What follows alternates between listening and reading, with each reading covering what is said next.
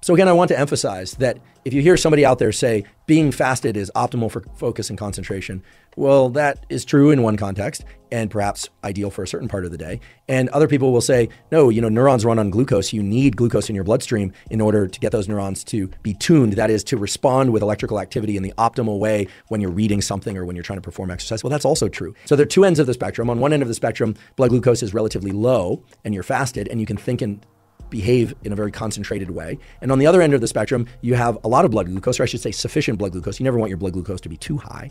And that allows your neurons to encode and perceive and basically allow you to think really clearly. So you sort of have to pick your condition. What do you want for your bouts of focus and concentration? So one way to manage this is if you're going to have a lunch, to make sure that you don't stuff yourself at lunch, that you're not overeating, and to not get quite so full that you push your nervous system into this parasympathetic mode and make it hard to focus in the afternoon. I know a lot of people experience a dip or even a crash in energy in the afternoon that make it really hard to focus. So to make this very simple, or as simple as I can for you, being fasted is great for focus and concentration, provided you're not thinking about food the entire time.